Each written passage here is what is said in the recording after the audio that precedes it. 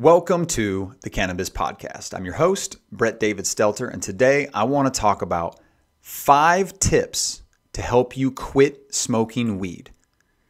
Now, I'm gearing up for a tolerance break in January. I do dry January every year to reset my brain, reset my body, and just to kind of blast off into the new year with a fresh look, with a fresh outlook. Now, this isn't for everybody, but I don't drink. So cannabis is kind of like my vice. So to do dry January, I have to not smoke or consume. So what I do in order to gear up, and I've done this every year for the last 10 years, and I've done it no problem. The first week or two is very tough. The first couple days, you just want to smoke and all that stuff. But what I'm going to do is I'm going to tell you 5 ways to help kick that habit and that trigger that makes you want to smoke, whether it's permanently you want to quit smoking or just take a tolerance break. So here we go. Tip number 1. This is very important. You have to first and foremost ask yourself, why are you consuming cannabis? Is it for a medical reason? Cancer, glaucoma, arthritis, inflammation, etc.? Or is it recreational? Is it just for fun on the weekends? Do you smoke when you wake up, lunch, and dinner? And if you do, why? Why are you smoking that much? You have to really ask yourself. You have to go within and ask yourself why you're using this substance in order to realize that you're able to live without it. Go within to live without. That's tip number 1. Tip number 2. Throw out all the paraphernalia in your place. Whether you're in a house or an apartment, throw out your bongs, your pipes, your joints, your papers, your lighters, anything that reminds you of smoking cannabis or makes you want to smoke cannabis, throw it out. Get rid of it. Start over. Start fresh.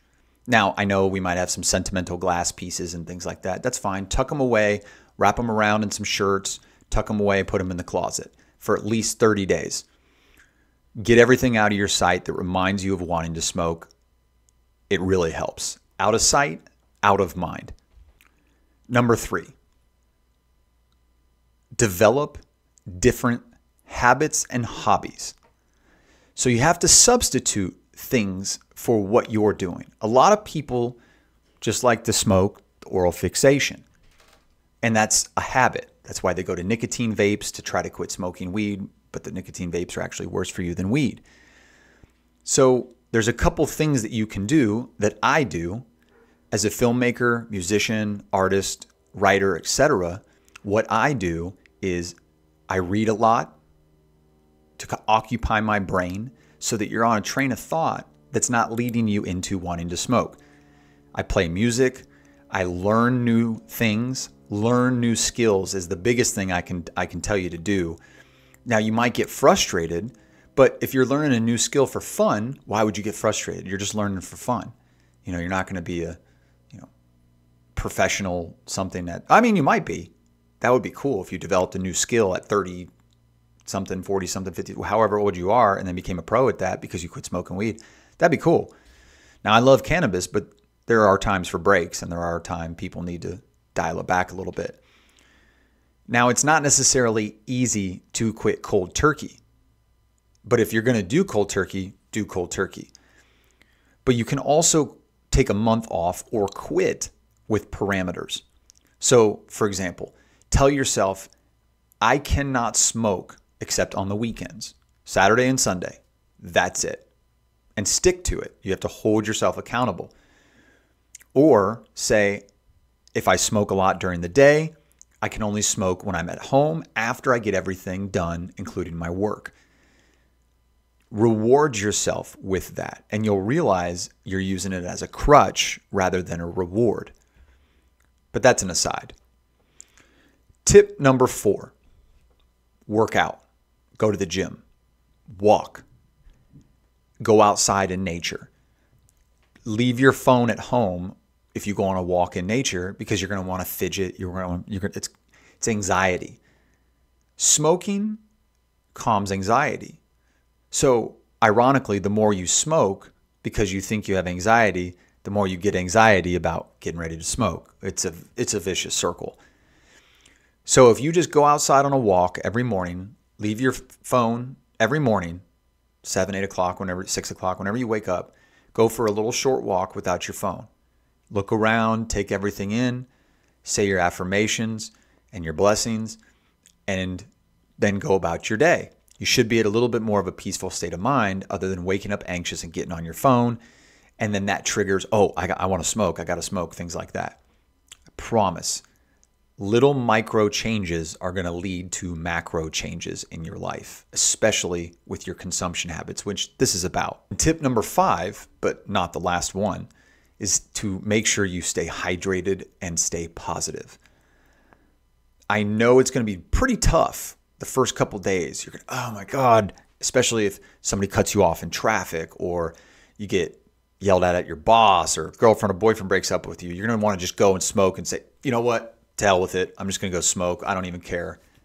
That's the point of taking a break, is to challenge yourself to learn how to deal with those situations and cope with those situations without a crutch, without a substance to use it. Alcohol is the same thing, or any other drug. I'm specifically talking about cannabis though.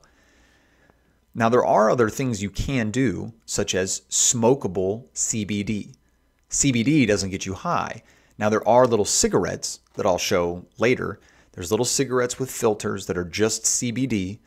They don't get you high. No THC, not THCA or Delta 8 or any of that. I'm talking pure CBD. That gives you that oral fixation. They burn really slow. And after it, your craving's kind of gone and you're not stoned. And CBD actually probably helps your inflammation or helps your body in some way.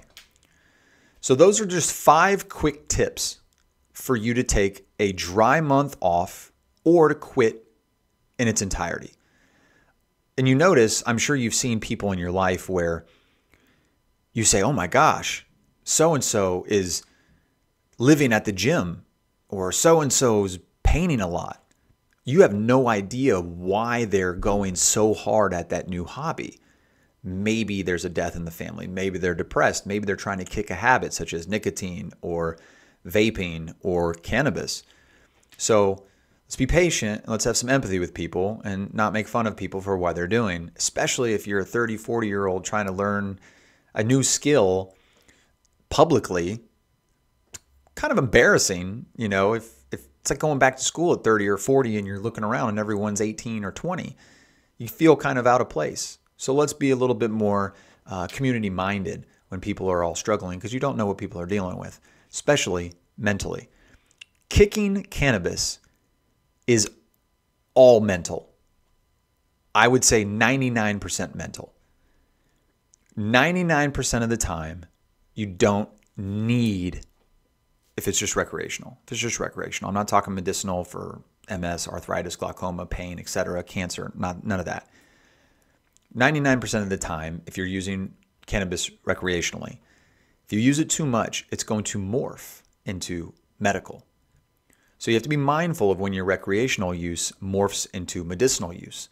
And when your medicinal use came from recreational use, so now it's constant, that's when you need to take a break or quit. There's no withdrawal symptoms. Yeah, you'll be anxious and you'll get anxiety, but that's just you. That's your mind. The lack of smoking didn't give you anxiety. It didn't make, when you withdraw from heroin or alcohol, you actually can die, if you detox too quickly. So they wean you off it. That's not the case with cannabis. Nobody's ever died from cannabis use alone, ever. And especially no one's ever died from quitting cannabis alone. That would make no sense. That would be pretty fascinating, actually. Like if no one, anyway, don't want to get into that. But, and I'm not a doctor, I'm not a scientist, but I'm just telling you what I have used every January, every year for the last 10 years. And not to mention, I took a month off when I was working in a dispensary. Now imagine that. People bringing in samples of product and doing all that stuff, blah, blah, blah, blah, blah, giving you all this free stuff. How do you not consume? Well, what I did, I put it on my desk in a box and held it there until I was done, and I had all that stuff to celebrate with at the end. And the irony is I only needed like 2 or 3 hits, and I was back to high school high again. It's amazing. You'll know it's time for a break when you're smoking the normal amount you usually do, and it's not doing anything, or its effects are wearing off quicker than normal. That's depressing, right? You're like, oh no, it's time for a break. That's fine. Set up some projects to do. What I'm about to do, start a business, start writing another script, and just back moving again. So if you have any more questions, let me know. Type them in the comments. I hope these 5 or 6 tips helped, but I promise you, it's all mental. Find some ways that you can substitute for cannabis. Quick little recap. 1, ask yourself why you're using it. 2, throw out all your paraphernalia. 3, work out, go to the gym. 4, substitute habits or pick up new ones. And 5, stay positive and stay hydrated as much as you need to be. Blessings. I wish you a lot of luck. Let me know how it goes. I'm starting January 1, so I'm right there with you on quitting for at least the month of January, and I run a cannabis podcast. But that's kind of what I'm trying to do. So stay blessed.